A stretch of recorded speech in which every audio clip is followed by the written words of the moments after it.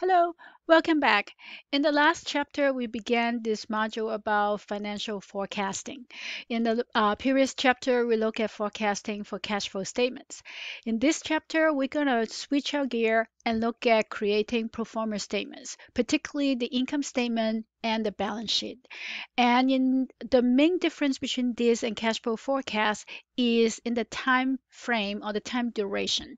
With cash flow forecasting, we focus on much shorter frequencies. And in performance statements, we are taking a longer view of the business.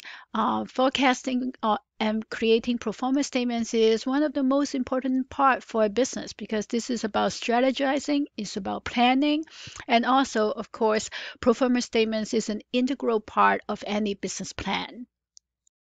In this chapter, we're going to focus on assumptions, and these are very important. This is where the real world experience meets theory. And then we'll have quite a few hands-on exercises to create pro forma income statements, balance sheet, and also statement of cash flow. And we'll be using Excel or a spreadsheet or any spreadsheet software, but I will be using primarily Excel to demonstrate how to create these statements. More importantly is about strategizing and planning. So we'll also look at how to conduct scenario analysis to help us understand potential different strategies and alternatives. Once again, the key difference between cash flow forecasting and performance statement creation is the frequency. For performance statements, typically we look at a longer time horizon. Either you do quarterly forecasts or annual or yearly forecasts. The duration is also different. For performance statements, typically we'll plan out 3 to 5 years. 3 years is the most common forecast horizon. For performing income statement, the principle is that you be built on sales forecasts. The most important part in terms of concept is that when you create sales forecasts, be realistic. This is the performance statements is to help you as the owner to look at what scenario may happen and also make sure that your business is successful. So if you are fooling yourself in your sales forecast, you will be the only one who will get hurt. We want to incorporate as much information as possible, and it is hard to be objective. So one approach to help us to be objective is to check our assumptions against some kind of outside external benchmark. Industry averages, national averages, main competitors, those are all good sources to use as a check. For the other two statements, most of the time they are built upon the pro forma income statement, but they also reflect your business strategy, particularly in terms of assets. What do you plan to purchase? Also, your financing strategy. Are you going to borrow money or are you going to focus mostly on equity financing?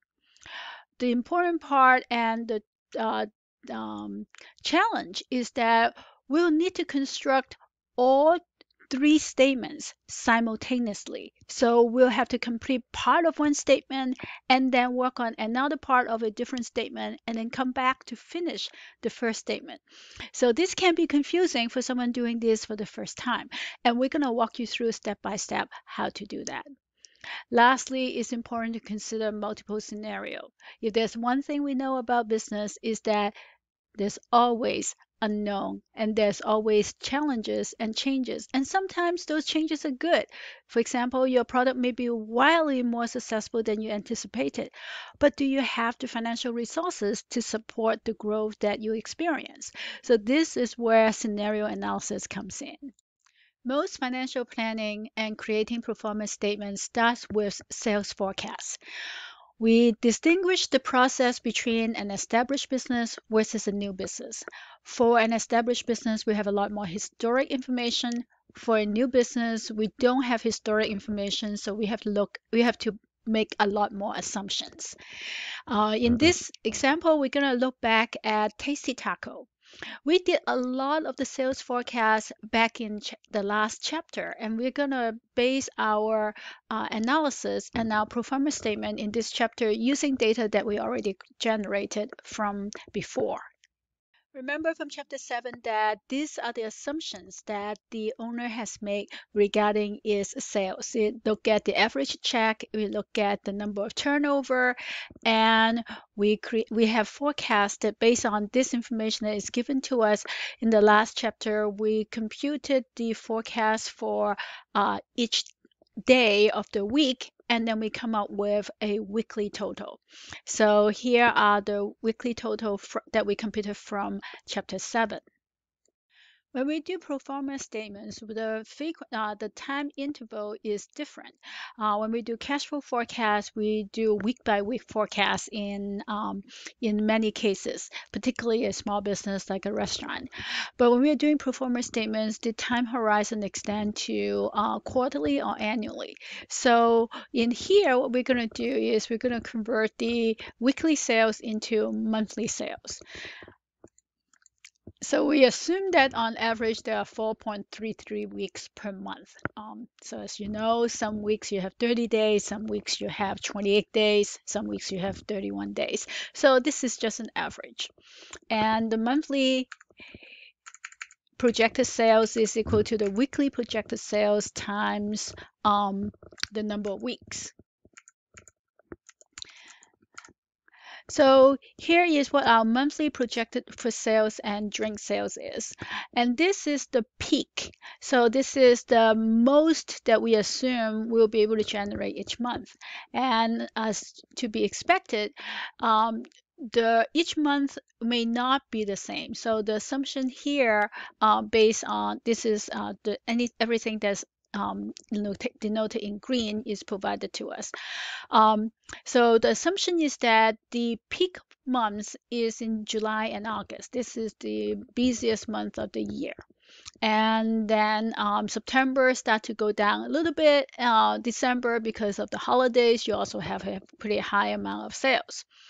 But then January, February, and March are the lowest month. So we build our forecast based on the maximum. So the projected monthly is simply what you have computed as the maximum times your current assumed level. The same thing for drinks. And total will be the sum of drinks and food sales.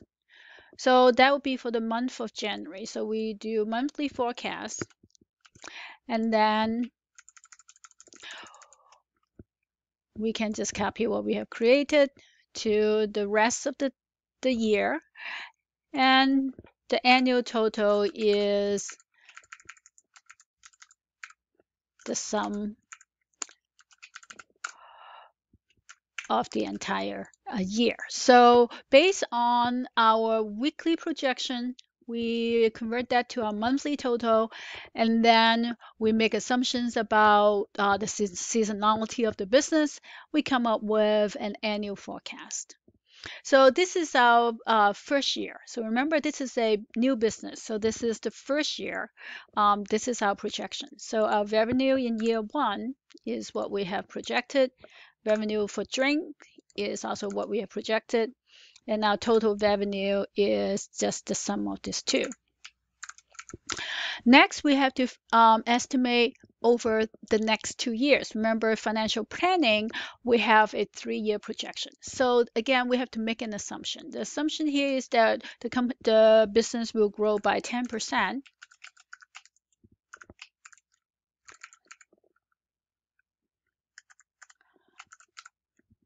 And in year 2, and then you'll grow by 7% in year 3. So here are our projection for a new business. So again, we already did a lot of work in chapter 7. If we haven't done that, we'll have to do all that as well. Next, we're going to look at sales forecast for an existing business. The existing business in this case is a company called Peace Blossom. For an existing business, we take advantage of information that we have. So here are the historic sales. This is sales 2 years ago, last year, and the most recent sales. So for here, what we want to do is to compute the growth rate. So growth rate is new minus O divided by O. There are two ways to do that. Or you can take new divided by O minus 1. So new in this case we will be last year T minus 1 divided by T minus 2 minus 1. That's the growth rate. And we can do that for um, all the components.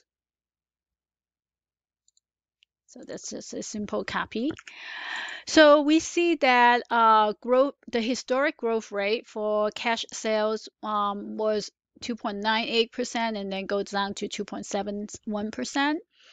Credit card sales was 7.1 and then went down to 6.5. But sales on customer credit went from 8% to 12%.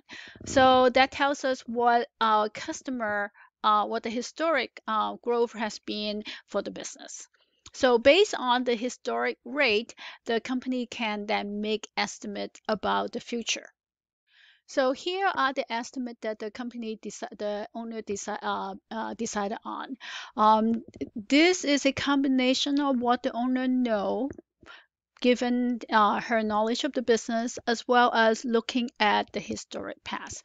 So these numbers include historic information as well as the intention of the owner. So the owner's intention is to increase sales to customers on credit. The owner wants to build business customers. It also wants to increase credit card sales. The trend for customers using cash is much lower, and there's also study that show that people tend to spend more money when they're using credit card than when they're using sales.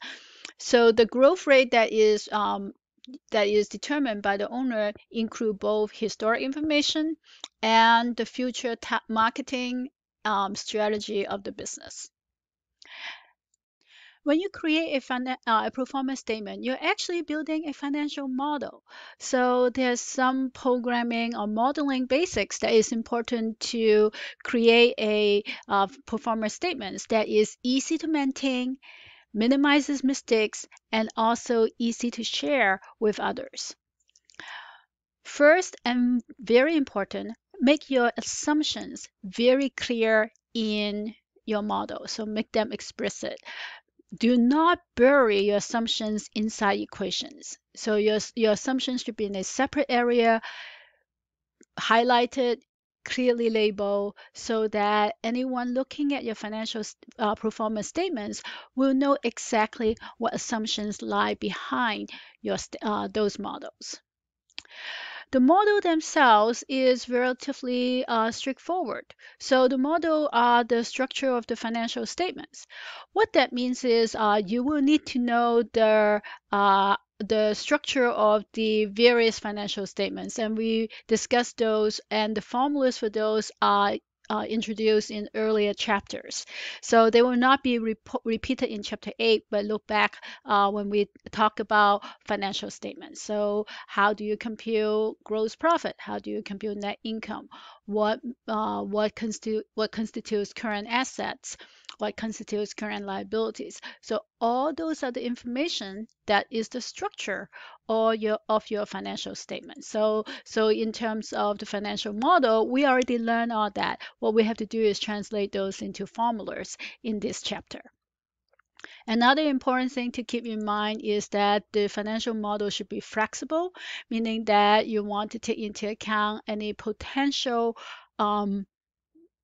things that may happen in the future. For example, your new business may not be paying dividends today, but you want to include dividend as a line item in your financial statement and in your model so that in one of the scenarios or in the future you will pay dividends, and that can be your model will already be able to handle that. So that's what we mean by flexible.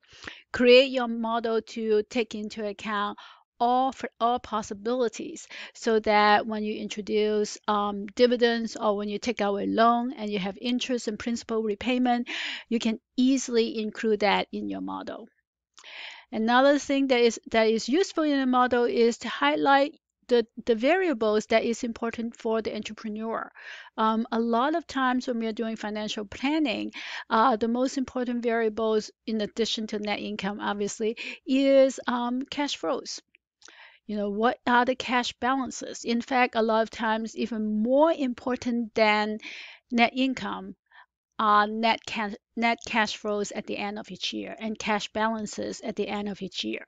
As a small business, sometimes, particularly a startup business, you may have low income in the beginning, but if you don't have enough cash to sustain your business, you may run into obstacles before your business have a chance to be successful. And that leads to risk and uncertainty. So, how do we model that? To do that, we use scenario analysis. We take into account sensitivity analysis, uh, break-even analysis. So, the major differences between this type of analysis are that for scenario analysis, typically you look at a large number of variables in a select number of scenarios. So oftentimes people look at the best case, the worst case, the most likely case.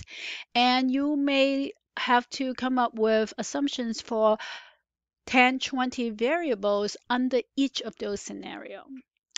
Sensitivity analysis, in contrast, tend to focus on one or two variables. And these tend to be key variables in your assumptions, and you focus on the impact of those one or two variables on your bottom line. So for all your decision variable, for example, you may want to look at um, change in sales growth. So how much would if sales growth change by say 0.5%, 1%, 2%, how would that impact your cash flow or your net income? So sensitivity analysis look at one or two single variable and then look at many values that that particular variable may take. And then lastly is break-even analysis. And in accounting, we oftentimes talk about break-even quantity for cost. So this is how many units do you have to sell to cover variable costs, for example. In finance, we oftentimes also look at net present value break even. So what goal? So again, this can be sales quantity, it can be revenue, it can be dollar amount. What level of sales do you have to achieve in order for you to have a positive a zero net present value project?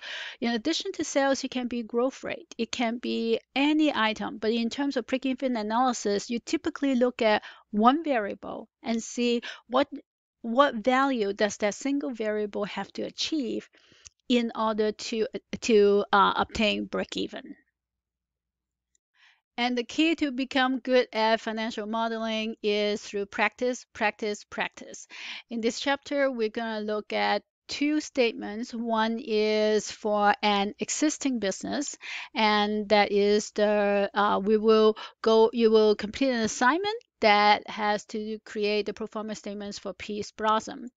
A second assignment is to construct the pro forma statements for Tasty Taco, which is a new business. So you get a chance to see two approach. One is for an existing business where you have a lot of historic information to draw upon, and the other is for a new business. We'll conclude this video here. I'll see you next in each of these assignments.